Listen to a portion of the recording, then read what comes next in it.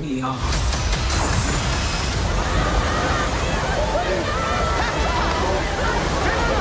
Plug your ears! It's my queen.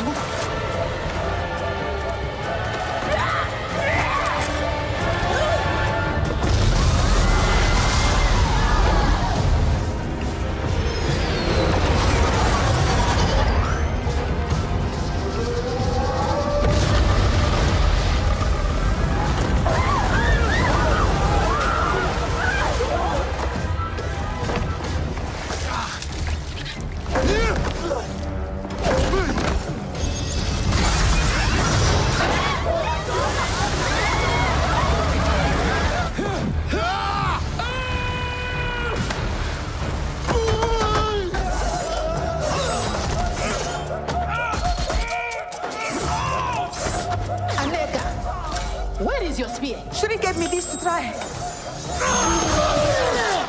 You know, I like them better. Our foremothers gave us this spear because it is precise, elegant, and deadly. It will not change under my watch. Yes, General. I told you not to bring them.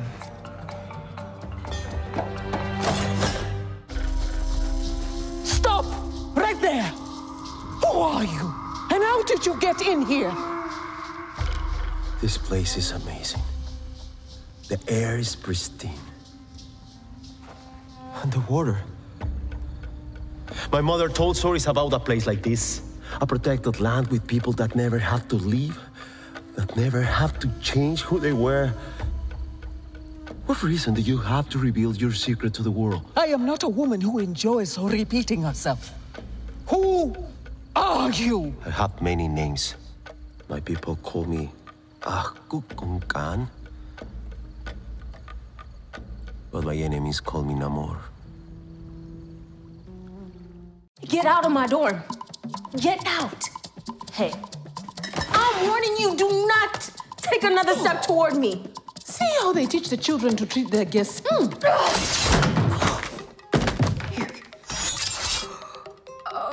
this spear in here. Who brought a spear in here? I like her. Hey. Put it down, put it. You'll hurt yourself. Come on. It's all right, princess. Small girl. I am going to give you two options. You can come to Wakanda, conscious or unconscious. You need to be conscious of the way that you look. Walking around here with that ash on your head. Oh, it's funny. No, it's not. I told you. You look good. Welcome back, everyone. It's Charlie. This will be my new Black Panther Wakanda Forever trailer video. There's a whole bunch of extended clips that they released too, so we'll break it all down. There's just a whole bunch of Easter eggs, a whole bunch of stuff to talk about. If you're brand new to the channel, be sure to subscribe to get all the videos. Because the movie is coming out really soon, we're doing a giveaway for IMAX tickets. All you have to do to enter is be a subscriber and just post all your theories based on the footage in the video. I'm supposed to be seeing the movie in the next week, so if I get a chance to see it early, I will post a review video as soon as they let us do that. I know there are a bunch of questions about what's going on with the characters, like what is the future of Namor, what's the future of the new Black Panther, which seems like it's pretty much confirmed it's going to be Shuri now. There are a lot of questions about what's going on with Doctor Doom in the MCU because it seems like they're invoking a lot of Doom War elements from the comics, where he basically goes after Wakanda because of their vibranium. The report so far is that there is no actual Doctor Doom walking around in the movie, which I think is in line with our expectations. Like, this is all about setting up Namor, his people, the Atlanteans in the MCU, which they're calling Talocan, and setting up the future of Shuri's Black Panther. So there's already just so much stuff going on in this, and they set up a bunch of other stuff as well, as you would expect each Marvel movie, because there's a bunch of Black Panther spin-offs that they're going to be doing on Disney Plus and series, like a Wakanda Forever series. There's supposed to be an Okoye series just for her as well. So based on reports, it sounds like what they've done is that you have Doctor Doom in the background just kind of pulling strings, but nobody actually mentions the name Doctor Doom in the movie as far as we know. One of the big ideas in the movie is that Namor's people are threatened because you have this research team of regular humans looking for vibranium in underwater places, and that's how they find his city. Like, the teams that are going after vibranium in the underwater lab here, all the humans, seem like they're working for Lake Bell's character, who I believe is playing a version of Lucia von Barda, one of Doctor Doom's chief lieutenants from Latveria. And that's one of the only references we actually get to Doctor Doom legit in the movie, like reference to her character in her backstory. So it seems like he's trying to find vibranium and using this team, but we don't actually find out that it's really him who's behind everything until a little bit later in the MCU in some future movie or Disney Plus series. They did just screen the movie, and there was only one post-credit scene, so no spoilers for what was actually in that. But typically, Marvel movies have two post-credit scenes, like there's a mid-credit scene and an actual post-credit scene. So a lot of people are wondering if they're going to add a second post-credit scene after the movie comes out in theaters, and they didn't show it to critics or to people who saw it early because it's such a big spoiler. And that could be a Doctor Doom scene, but I'm not going to hold my breath on it. They did the same thing when the very first Avengers movie came out, like they waited till like literally the last possible second when the movie came out in theaters to add that shawarma scene where they're all eating shawarma together. Reportedly, there'll be more stuff going on with Doctor Doom, more Easter eggs for him in the background when we get to the Ironheart series, because obviously Black Panther Wakanda Forever also setting up the Ironheart series. Mostly because the storyline in Ironheart is going to be all about magic versus technology, and that's core Doctor Doom territory, like he's a man of science and a man of magic. I know there's all kinds of questions too, because it seems like Sacha Baron Cohen is going to be playing a version of Mephisto during that series, so what they might do long term, like early theory, it'd be really cool if they did it, if they set up a Triumph and Torment arc for Doctor Doom in the MCU. If you don't know that story, that's the storyline where Doctor Strange and Doctor Doom team up to fight Mephisto in Hell to try and rescue Doctor Doom's mother. They saw the Mephisto memes, they're like, okay, you want a version of Mephisto? We'll give you a version of Mephisto. You just have to picture MCU Doctor Doom punching Sacha Baron Cohen in the face as Mephisto. You will never get this, you will never get this, la la la la la, here behind this cage, crazy, crazy, everybody laughs. But talking about the new footage here, I know there's a question about these two Black Panther helmets. These are actually the previous helmets worn by T'Challa's Black Panther in what seems like one of his tombs or a monument to him. The one on the left was T'Challa's original Black Panther suit that he wore in Captain America Civil War, and the second one on the right is the one that Shuri gave him during the Black Panther movie that he wore all the way through Avengers Endgame.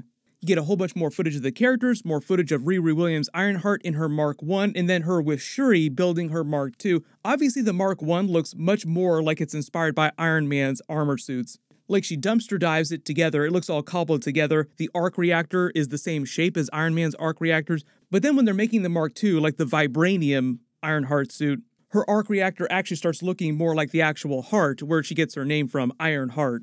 They have a couple clips of her testing out her arc reactor technology, which is meant to be a mirror for Iron Man testing out his arc reactor technology and just kind of derping all over the place, just hurting himself, trying to figure out the problems. It looks similar to Iron Man's arc reactors, but just a little bit different. Like, you get the idea. Like, they want it to be inspired by Iron Man, but it's not just meant to be a straight-up copy of Iron Man's technology.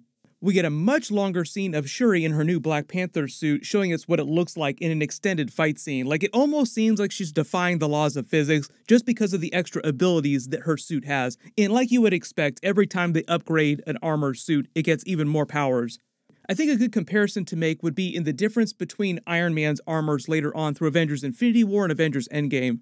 So like T'Challa's last Black Panther suit did have nanites in it. It worked a little bit like Iron Man's suit with the way it formed around him.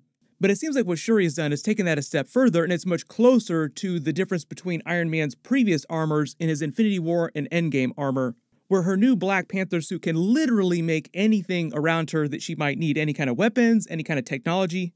Like, it forms the Panther hand cannons that she used during the first Black Panther movie, but they just form out of nanites, so they go away when she doesn't need them. Then there's a clip of Namor actually flooding Wakanda during their big invasion, and obviously that's a big Easter egg for the more recent Phoenix arc, where a bunch of different characters got the powers of the Phoenix. Namor uses it to trump Black Panther and get a big one-up on him in their long-standing beef by completely flooding Wakanda, killing a whole bunch of people. The difference in this clip is that it seems like they used a lot of the rivers and the inlets, because there's that other clip where Namor meets Shuri and Ramonda for the first time, and they're like, how did you get in here? Where did you come from? Who are you? It seems like they're either hanging out on the riverfront or near a bay, and he just got in using the river. He got in underwater under the shield at a weak point, and because he's covered in vibranium. It sounds like this clip is happening earlier in the movie, and he's approaching them because of what's happened with this research team coming upon his city. Like, all these invaders are coming for us now, and it has something to do with what you did, revealing Wakanda to the world. Why did you do that? He also kind of explains his people's backstory during this too when he's talking to them. Wait a minute, you never had to hide or change who you were? I think part of the idea is that they'll have some sort of flashback or something during the movie to reference what actually happened to his people and why genetically they mutated, talking about mutants, going underwater. Because getting to the X-Men, the mutants of it all, Namor is going to be a mutant in the MCU. That's why he has the wings on his feet. That's why he can fly. And if it wasn't clear, all of his people's weapons, all the metal jewelry on him, all the metal pieces are all made of vibranium that just fell underwater. Like, the whole idea in the comics is that vibranium exists other places on the planet, not just in Wakanda. It's just that the biggest concentration of it is in Wakanda. They have another scene of Okoye and Shuri coming to rescue Riri Williams and her just being freaked out, and then Okoye making fun of Riri Williams. You can be conscious or unconscious. That's a bit of a reference to the Black Widow versus Dora Milaje scene in Captain America Civil War, like the same energy, where they have their own little ultimatum. You will move or be moved. You have another scene of Okoye getting pissed at Anika when the Dora Milaje are fighting off those invaders in the vibranium lab. Anika is from the comic. She's being played by Michaela Cole. She's also part of the Midnight Angels, which is like the special fighting force inside the Dora Milaje, like even more hardcore group within their group, for trying out her energy daggers in their fight instead of using the vibranium spears, which Okoye yells about being their traditional weapons. And because she's in charge of the Dora Milaje, they're not going to be changing their traditions anytime soon under her watch. I think that's meant to flow with the whole storyline about the selection of who the next Black Panther winds up being, because it's not immediately decided that it is going to be Shuri. Like, that isn't the first thing that everybody goes to. There's a big question about who has the right to be the next Black Panther. And I think that becomes a larger discussion about what the traditions of the Black Panther character itself within Wakanda are. Like, how do we choose the next Black Panther? What is the role of the next Black Panther? You also have to remember that Shuri is about the same age as Peter Parker in the MCU, so even though she seems a little bit older, she's actually still pretty young. If you spotted any other big Easter eggs in the trailer footage or the clips that I didn't talk about in the video or my previous Black Panther videos, just write them below in the comments. And like I said, if I do get a chance to see the movie early in the next week before it comes out, I will do a review early. Everyone click here for my full Ant-Man and the Wasp Quantumania trailer video and Kang Easter eggs, and click here for my House of the Dragon alternate ending and deleted scenes video. Thank you so much for watching, everyone stay safe, and I'll see you guys in the next one.